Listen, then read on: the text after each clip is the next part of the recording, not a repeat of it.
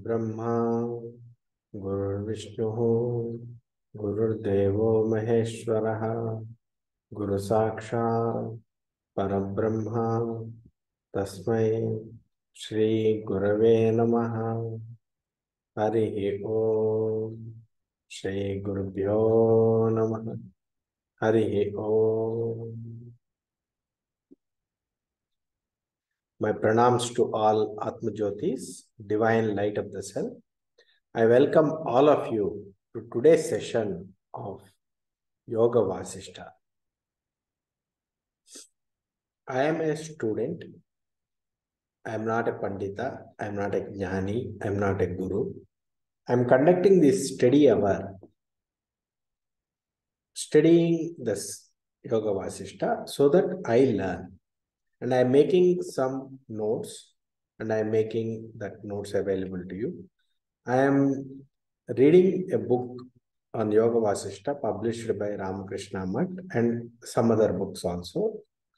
And this is in Telugu language. And after reading it, I am making notes, some notes, and I am talking in English. If there are any mistakes in my explanation, please forgive me. Mistakes are mine.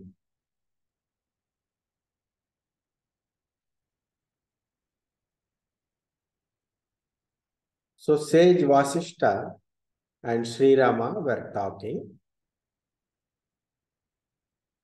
We have completed in Mumukshu Vyavahara Prakarana 12 chapters we have completed. Now we have come to chapter number 13.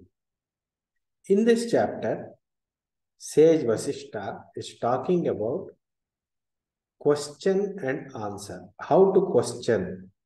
When you go to a guru, what is the attitude you should have?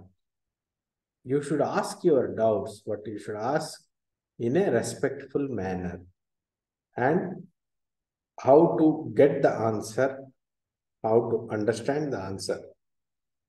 I mean, who is a good student? Who is a teacher? All this are explained in this chapter. So sage Vashishta is saying, "O Rama, if a person doesn't have wisdom and that person does not have deep understanding about self-knowledge, what is the use of questioning such a person about Atma, about self? Similarly, if you know that a person is having wisdom, is self-realized, he knows self-knowledge, if you know such a person, if you don't ask him questions, that is also of no use. If you don't listen to what a self-realized master is saying, and you are only being adamantly argumentative, there's no point. The person who asks question, prashna, is called pruchaka in Sanskrit. So sage Vashishta is talking about the qualities of how to ask questions. What are the qualities of a good questioner? Before we ask a question, we should have a good understanding about the teacher's capabilities. I mean, the teacher knows this subject, so I can ask him on this subject. This understanding we should have.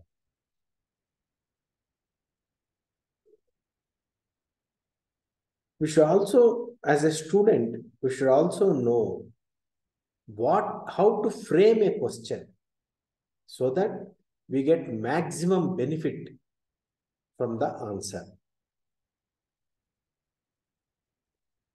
Also, the questioner should be a seeker of truth.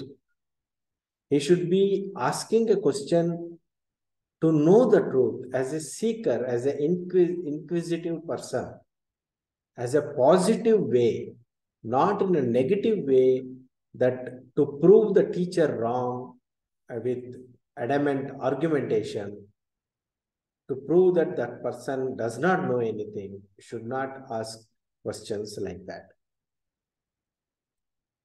If we think that the teacher does not know, then we better not question him rather than argument and waste time with empty arguments. It is our own faults which will make us see the faults in the other persons also. And if you ask someone who is not a wise person, who does not have subject knowledge, and he gives some incorrect answer, based on that you form an opinion saying that Atma Jnana is useless, that person, that kind of student is an ignorant student. And similarly, the person who answers, the teacher, should be able to understand the capability of the student. What is the background of the student? What are all the things the student already knows? What are the defects in his mind? I mean, what is the intention of the student in asking this question? How do I frame the answer with relevant examples so that the questioner will be set on the path of truth? What is the concentration power of the student? Can he understand the subtle truth of Atma Jnana? Teacher has to see all these things and then he has to answer appropriately to the student. If a student is of inferior quality, meaning he is attracted to the worldly pleasures and having an animal instinct, then it is better not to instruct him on the Atma Jnana. Because it is like blowing a conch in the ear of a deaf person. Moreover, the truth will confuse him. But you, O Rama, has Sattvika Vairagya.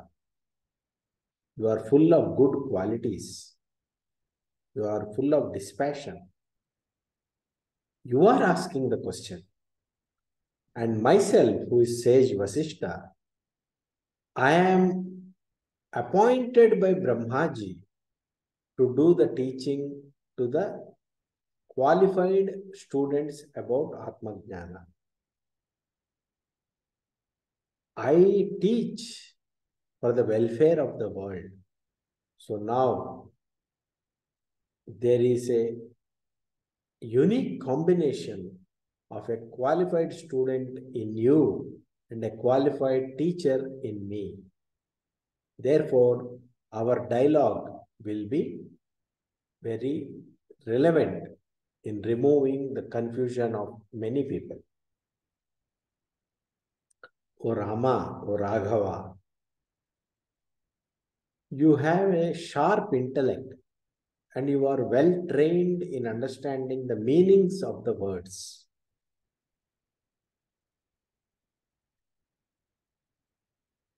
When I speak something, sage Vashishta is saying, when I speak something, have faith that whatever I am speaking is coming out of my own experience. It is a scriptural knowledge corroborated by my own experience. Have faith, have respect, because we have spent years and years together in learning, practicing, discussing with the other rishis, and contemplating, meditating. We have spent years and years together.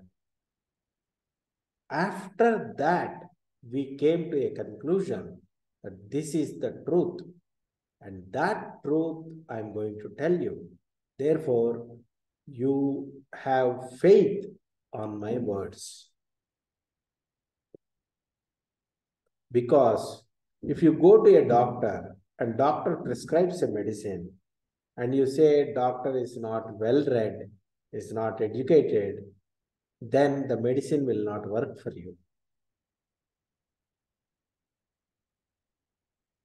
Oh Rama, you have a great intellect and you have sattvika vairagya. Out of your own contemplation, you have understood the suffering in the world.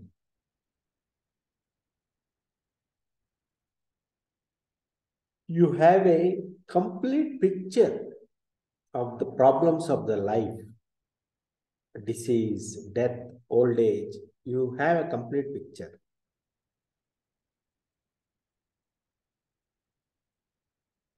I am privileged to get a student like you.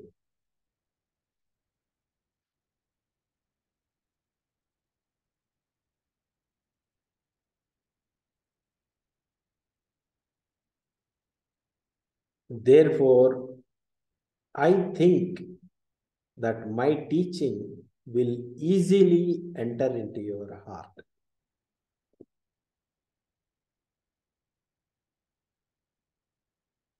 So whatever you spoke till yesterday,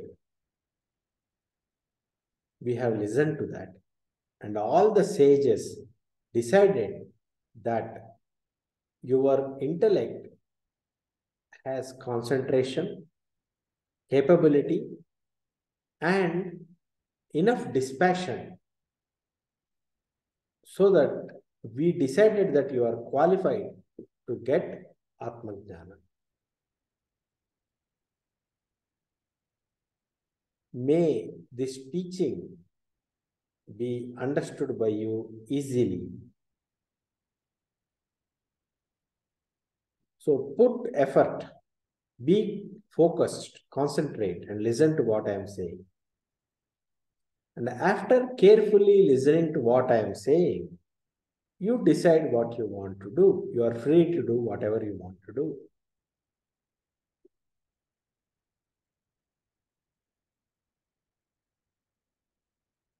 In some cases, you can ask questions, but your questions should be to clarify your doubts and to acquire self-knowledge, Atmajnana.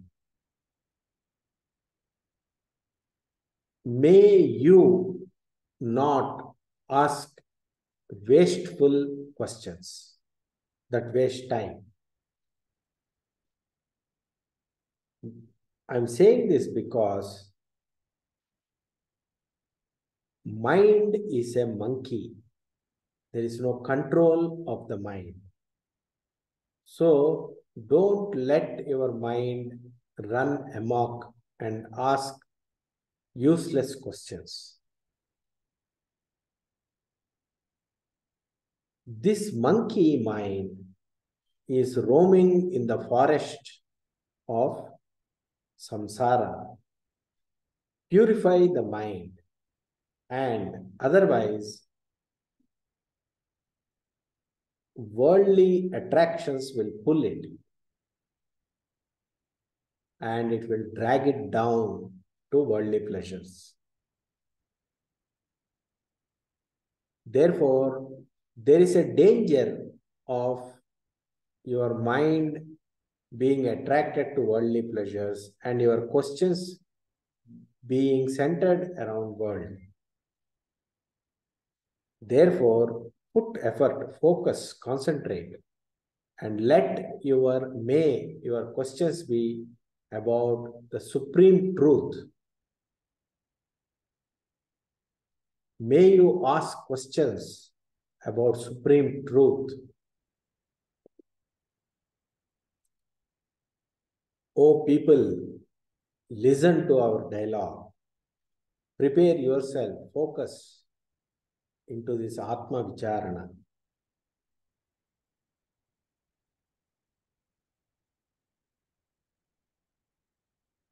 Because of ignorance,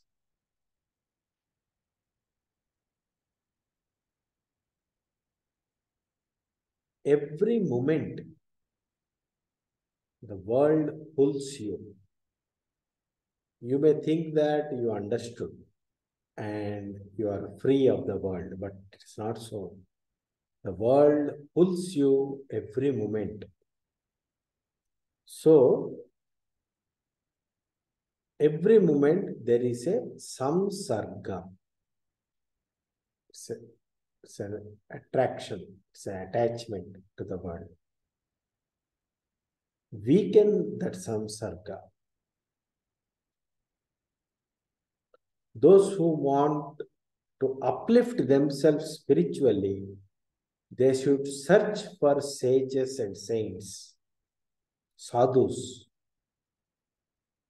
Recognize a true sadhu and have a debate with them, discuss with them, discourse, listen to their discourses. Then you will know what is truth and what is untruth, what is false. You will know clearly. Be a seeker, practice spiritual practices, and seek the company of spiritual masters. Then, in their company, listening to their discourses, the sun of Atmajnana will rise in your intellect. And the tree of discrimination, tree of right thinking will sprout in that intellect. And the fruits of the tree of that right thinking are very tasty, and those fruits are called moksha. With this, chapter number 13 is over. Now we are entering into chapter number 14.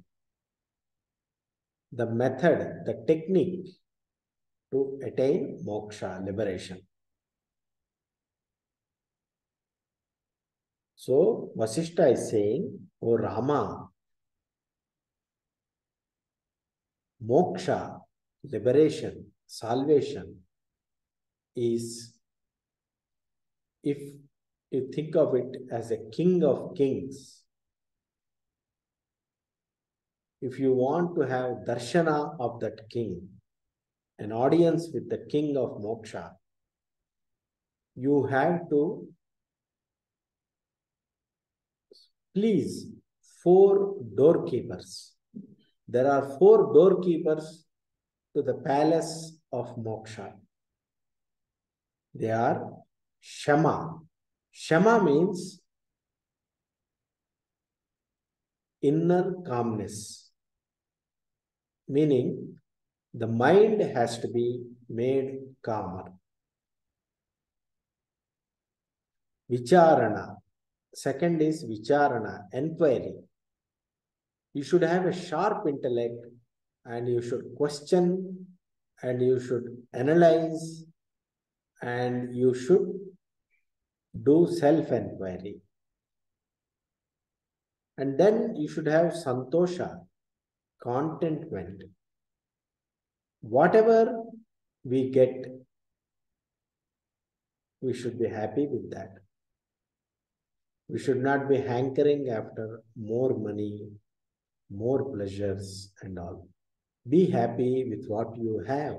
Be content. And fourth one, most important, it is sadhu satsanga, company of holy people, company of sadhus, saints, sages. What are the four gatekeepers for moksha? Shama, make your mind calm and peaceful. Vicharana, use your sharp intellect to analyze the truths of life. Santosha, contentment. Whatever you have, be content with that. Don't hanker after worldly pleasures. Sadhu Sangha, company of holy people. These are the four doorkeepers to moksha. And these four, one should practice and cultivate and accumulate these treasures in their life. If you think I cannot practice all the four, at least practice three, if not two, then those doorkeepers will open the door for you. If you cannot please two doorkeepers, at least please one doorkeeper and think that that doorkeeper is your friend.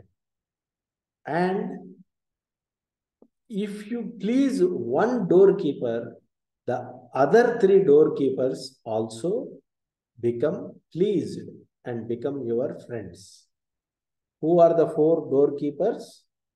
Shama. Do meditation and calm down your mind. Vicharana.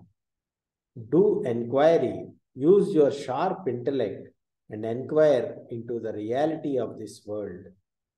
And inquire into the nature of the world, nature of the body, nature of the mind. Inquire, nature of Atma. Inquire. Santosha, be content with what you have. Don't put extra effort to gain something which will anyway be taken away from you after your death. Sadhu Sangha, company of wise people, company of sages, company of saints. If you have any one of these doorkeepers befriended, other doorkeepers also become your friends and the doors will be opened.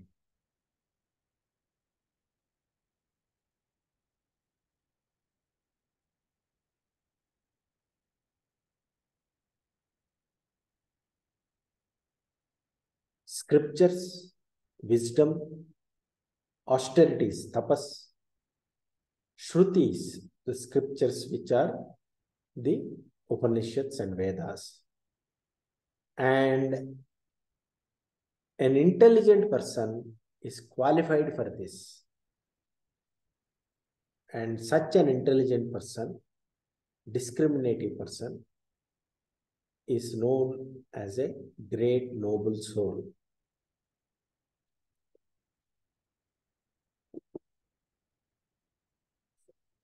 Water becomes cold and ice because of the coldness. Lack of effort, similarly, lack of effort will make the mind cold and like a stone. One should have a sharp intellect and sharpen the mind. Because of this jadatva, because you have not thought enough, you have not put enough thought into your intellect, you think that I am this body, I have hands, I have legs, I have head, I am this body, that is. And if the body is diseased, you think I am diseased, like that. If body is happy, you think I am happy. This is all ignorance. Therefore, if one does not think enough, contemplate enough, they will fall into this ignorance and say that I am this body.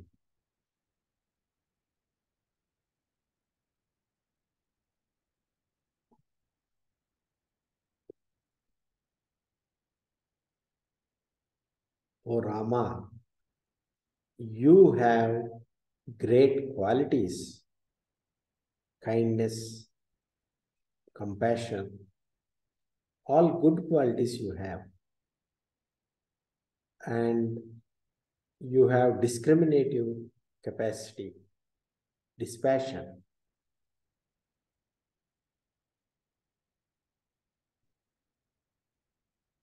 Listen to what I am going to say with enthusiasm, and you will definitely be able to grasp the subtle truth.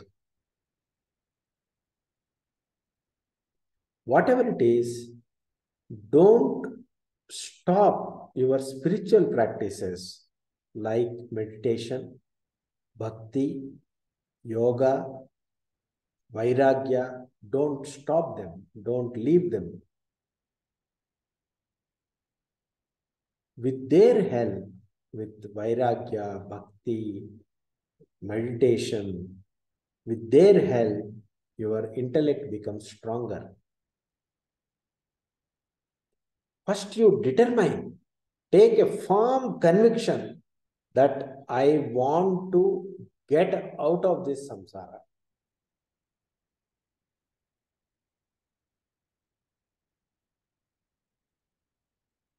Be in the company of holy people and read scriptures, listen to the discourses of the holy people, and also use your own intellect in analyzing them. Then definitely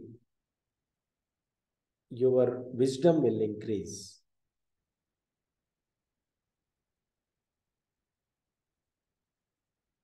O people, listen to this holy dialogue between Vashishta and Rama.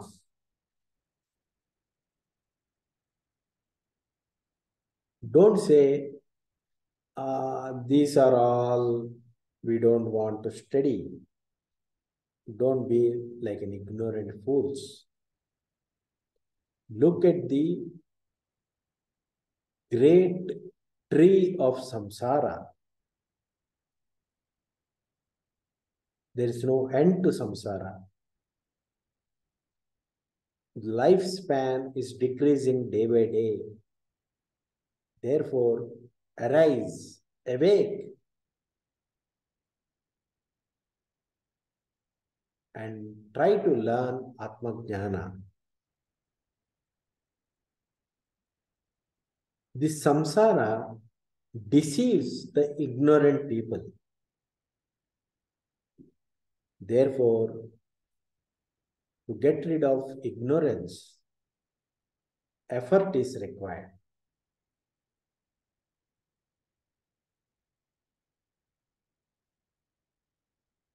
There are three poisonous snakes called laziness,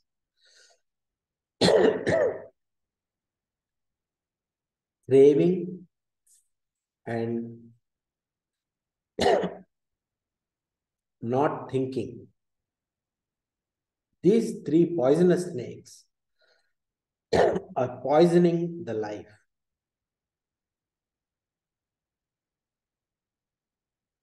They are limiting the heart of the people. They are poisoning the heart of the people. And people are just ignorantly ignoring them.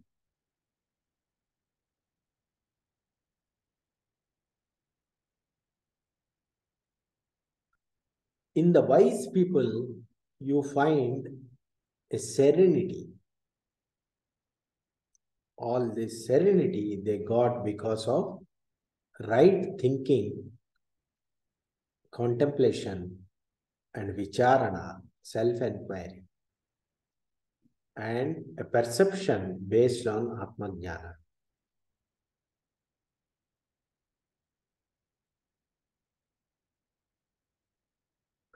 Those wise people are fit to be called Purusha.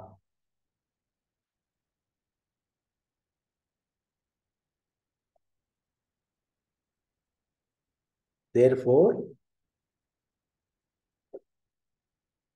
O people, all of you take recourse to your pure intellect. Get rid of your tamoguna.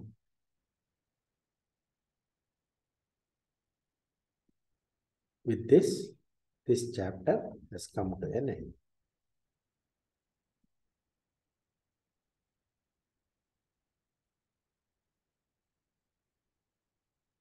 Hari Om Tat Sat. Sri Krishna Arpanamastu.